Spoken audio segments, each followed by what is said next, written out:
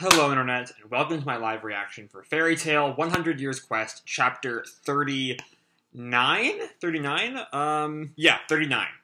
When we last left our heroes, things were going pretty well for most of them. Natsu had found a way to fight Wraith. Now that he is a thought projection, he can go toe-to-toe with Wraith, who is also a thought projection / ghost kind of thing. And he can walk through walls now, so he's not destroying things. But Wraith possessed Makarov, so now Natsu has to fight the Wraith possessed Makarov. Meanwhile, Lucy seems to have found out a way to break Toka's control over all of Fairy Tail. But she needs Kana's help to do it, who is also controlled by Toka right now, so we'll see how that goes. And Loxus seems to have Kiria on the ropes, but Kiria does seem kind of confident that she can turn the tables on him. So yeah, let's jump right on into Chapter 39, Cocoon Dragon Cuckoo.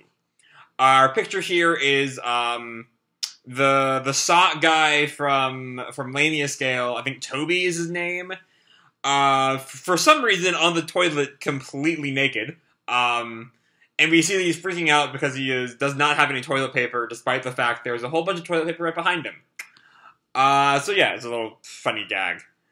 Anyway, we pick up at the Right Shoulder Church, where I think Nebal is the creepy spider guy's name is. We see Max and I think that's Warren? It's either Warren or the guy who can never decide what job he wants to do. Anyway, Wendy is still trapped in a cocoon. How can she win against a strong enemy like Nebal? We see that Wendy is when we last left Wendy, she had knocked her limbs out of the cocoon, so she can now fight, even if she's, in a cocoon. This one moves, though she all wrapped up. Wendy, what dragon are you? I am the Sky Dragon, a Sky Dragon Slayer. No, you Cocoon Dragon. And she's like, what? Cuckoo. So that's where our chapter title comes from. I'm Wendy! Get wrapped one more time! And he, spins out his web to attack Wendy. The same move won't work again, and she, rolls away from it in the cocoon. Cuckoo rolled! And Carla's just, so done with Nebal's bullshit.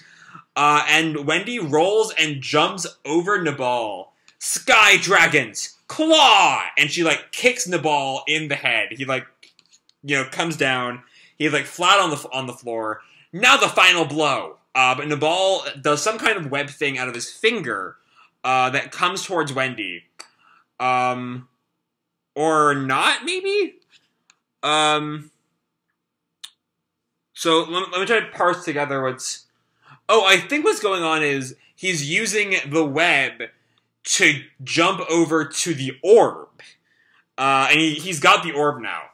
Cuckoo, interesting. That why me not eat you now. And Wendy, is shocked. Me do real goal. Oh no, the orb! Round and round. Boom! And he shattered the orb. And Wendy is shocked, Carla angry, Nebal grins, hee hee. And we see this, shake go over in the city. And Toka just kind of is, standing there placidly as everyone else is kind of panicking. The second orb has been destroyed. 3 remain. Then the wood dragon god Alderaan will lose his power. Only 3 more. Where was the first orb destroyed? Trying to remember. It's not where Loxus and Kiria are. Is it where... Was Gijil... I feel like Gijil was at one... No, he wasn't at one at first. I don't remember. I don't remember where the first orb was. Either way, there are only 3 left. And we see Loxus and Kiria feel that in their church, too. What's with this shaking? An orb's been destroyed, huh? That makes 3 orbs left, and one of them is here. And Kiria kind of glares at him.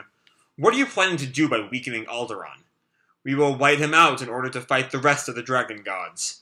The White Wizard's plan is to steal the power of the Wood Dragon God. I see. Our objective is to weaken Alderaan so we can eat him. Our objectives might be different, but we both have the same means. Seems so. Then what are we doing, fighting with the orb right in front of us? You started it, though. That's right, because you look like you taste so good. Perfect for an appetizer. And she licks her lips and is ready to start the fight again. Meanwhile, we cut back to Erza, who, when we last left her, was still being bridal carried by Jellal, while Noxus and Kyria are fighting. Now's the best time to take the orb. Still. And she's been bound to a tree by what looks like rune magic, but I don't think Jellal has access to that. It reminds me of Freed's runes.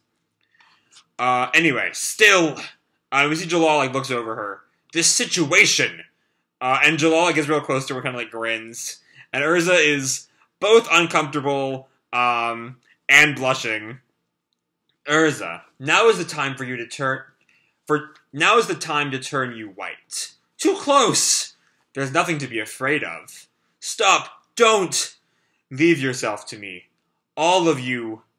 Jellal, please undo these bindings. They bring back bad memories. We see Jellal flashes back to when they were slaves in the Tower of Heaven. I want to put these hands on your shoulders. I want to touch your cheek. Erza. And Jellal undoes it, with that appeal to, his affection for her. Sorry, I won't do that again. And is Erza taking off the bandages around her boobs?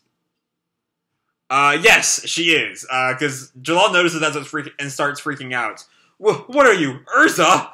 And then she uses the bandages to bind Jellal. Now it's time for you to get bound! Oh! That's good. I'll take on all of you. Now come, I'm always ready. Alright, I guess Jellal has a BDSM kink. No, that's not it!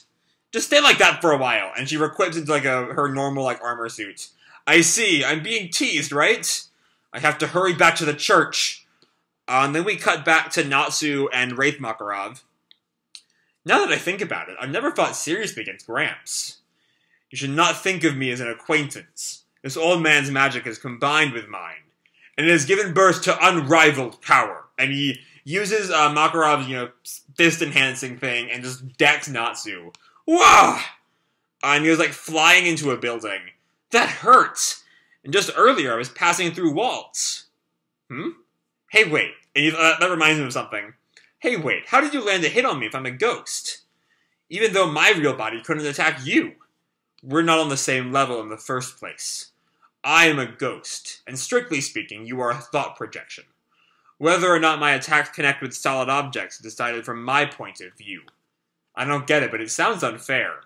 I'm not sure I get that So what he's saying is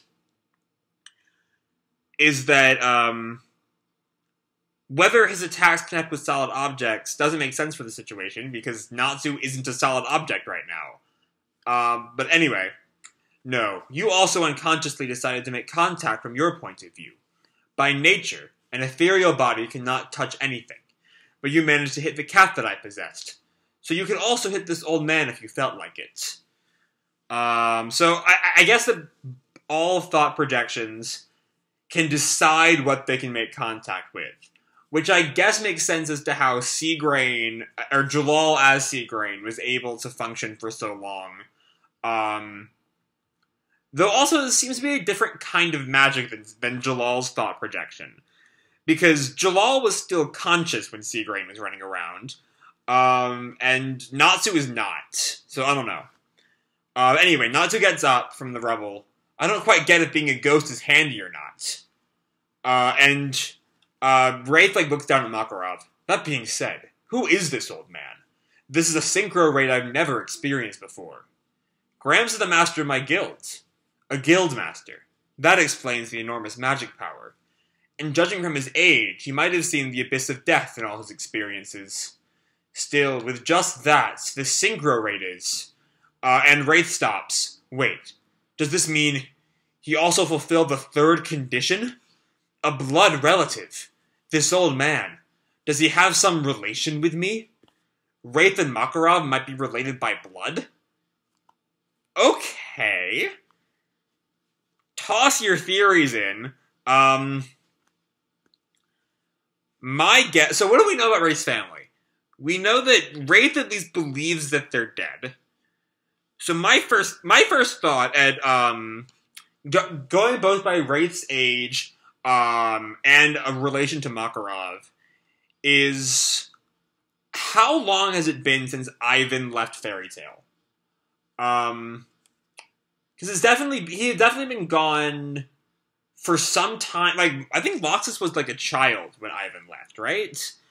So, I'm not, if the timeline adds up, my guess is Ivan had another son after he left Fairy Tale, and that's Wraith. Whether or not Wraith was his original name, or if he picked up the name Wraith after dying, is kind of unclear at the moment.